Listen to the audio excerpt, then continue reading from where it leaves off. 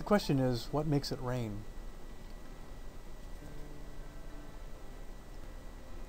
Here are a few questions that go along with this. What are the mechanisms that lead to formation of precipitation? What do we mean when we talk about a lapse rate? How would you go about determining the lapse rate? Where would you get the data to determine the local lapse rate? And what's an example of the orographic effect? Let's take a look at some basic principles. First of all, rising air masses reach dew point temperatures, or can reach dew point temperatures, in part because as they rise, they cool. When cooling occurs, and when cooling is sufficient to reach the dew point temperature, droplets form around condensation nuclei. These are very small, between 1/10 and 10 microns in diameter, and they could consist of things like ash, nitrogen oxides, and salt particles. Initially, only a slight upward force, air movement, is sufficient to counteract gravitational force. So as droplets' size grows, gravity overcomes the force exerted by upward air movement, and drops reverse the direction and fall to Earth. But this all depends upon condensation occurring to the point where a sufficient volume and a sufficient mass have been developed to actually overcome the gravitation or the upward force inside of clouds and cause raindrops to fall out. How do air masses rise? In part, this can happen when we have uneven heating of air masses at the surface, or cooling at the top that causes a rise. We can have denser airflows in at the surface that force air in an upward direction, causing cooling as it ascends. The kind of cooling that we're talking about is called adiabatic cooling.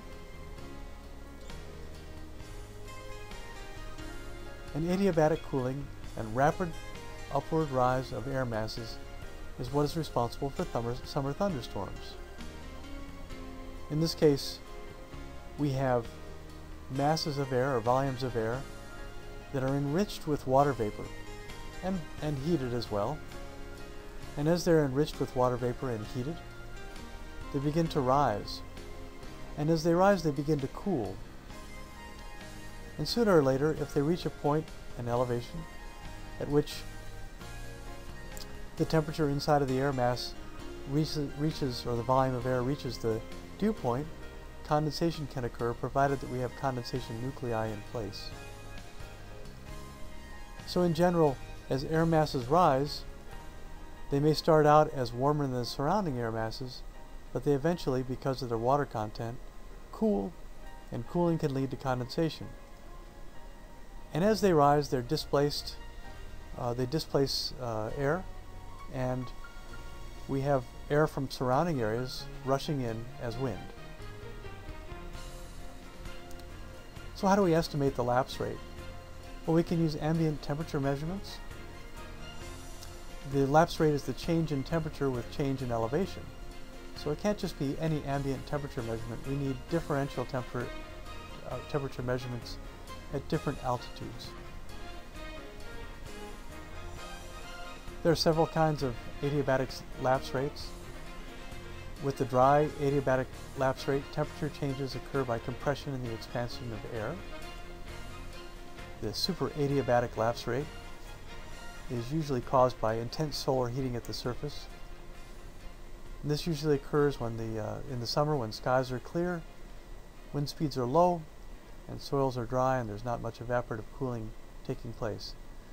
The dry adiabatic lapse rate is about a change in 1 degree centigrade, so minus 1 degree centigrade, per 100 meter of rise.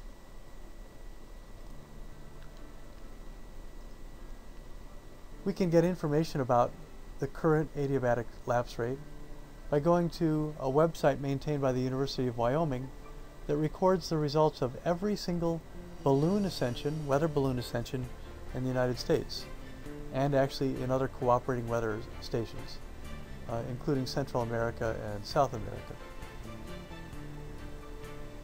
The weather station for Reno is located near the Desert Research Institute, and the symbol for that is REV. What happens with a balloon launch is that an instrument cluster attached to a balloon is propelled upward by the balloon, and it takes readings, constant readings, as it ascends. Sooner or later, what happens is the balloon reaches a maximum elevation where the balloon balloon breaks and drops the instrument cluster back to the surface of the Earth. We can plot those data using Excel, bringing them into Excel using the right-click button on the report that we get from the website. And a plot, this one from the 7th of September at 4 o'clock in the morning, looks like this. Now it's important to note that these balloons are sent off twice a day at noon and midnight Greenwich Mean Time. Here that represents 4 o'clock in the morning and 4 o'clock in the afternoon, local time. But we can see a couple of things in looking at this graph. This is a graph of the estimated dew point and the temperature. First of all, the dew point and the temperature are never together, which simply means that condensation can't occur because cooling is not sufficient to drop the internal air mass, or internal temperature of the air, to the point where condensation could occur given the conditions that we're measuring with this balloon. In fact, if condensation were occurring, we'd see a convergence of the temperature and the dew point lines. We can also see, though, as we go upward in elevation, and our elevation change is from about 1,700 or so meters to nearly 1,600 meters, or more than 1,600 meters, we can see that there's almost a regular line going from where the balloon was released to where it eventually failed. So the adiabatic lapse rate on this particular day, which is the 7th, was negative 0.57 degrees centigrade per 100 meter of rise. So for every 100 meters of rise we had, it dropped about a little bit more than a half a degree centigrade. And that's based on the beginning point, which is 1516 meters, where it was 18 degrees centigrade, and the end point, which was 16,640 meters, with a temperature of negative 68.3 degrees centigrade. We subtract one from the other and divide it by the change in elevation, and do the subtraction beginning from end, and you'll come up then with, and then multiply that times 100, and we'll come up with the number of degrees change per 100 meters of rise.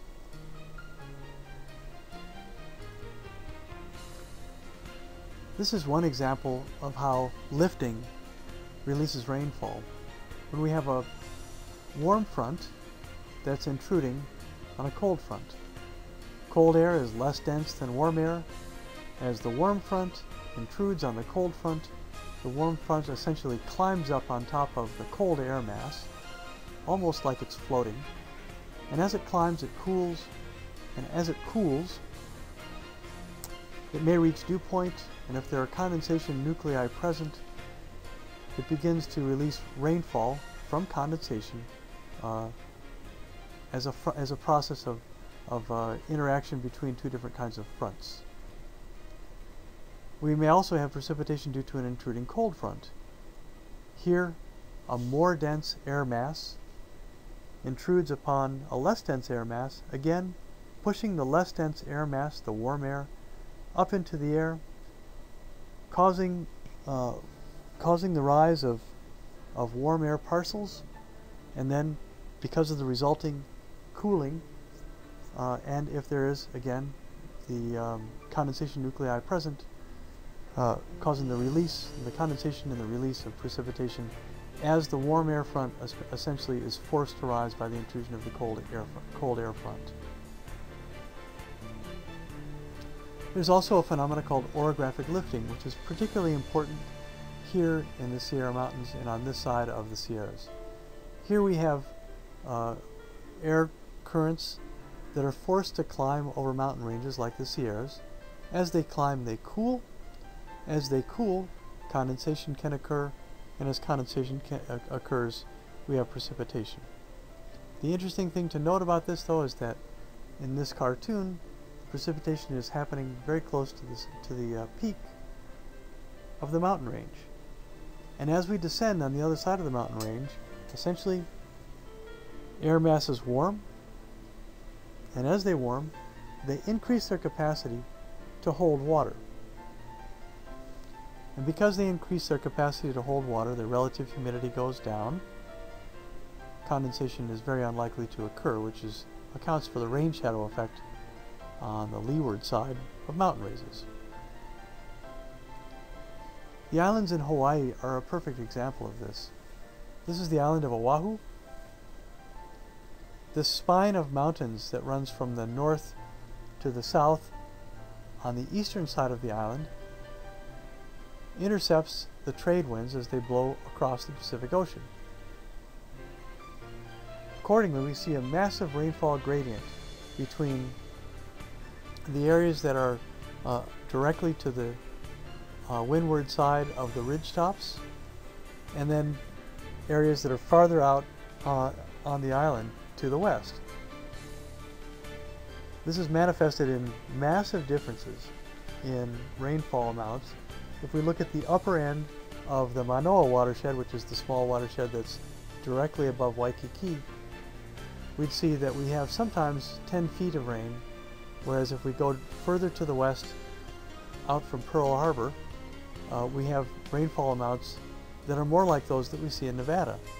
So there's a huge gradient of rainfall from the ridge tops to the areas to the west, mostly because of this orographic effect that's forcing moisture release on the eastern side of the island.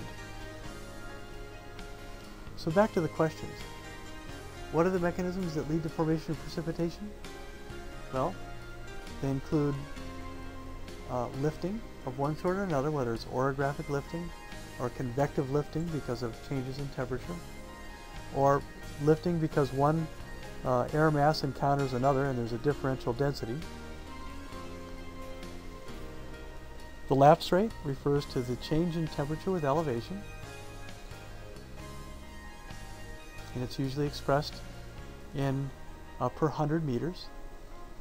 We would determine the lapse rate by having the temperature at a given elevation, say at the land surface, another temperature at another elevation, say the upper end of the atmosphere, and then subtracting the two, change in temperature over change in elevation, and multiplying that times 100, because the convention is that we express the lapse rate in terms of changes in degrees centigrade per 100 meter rise.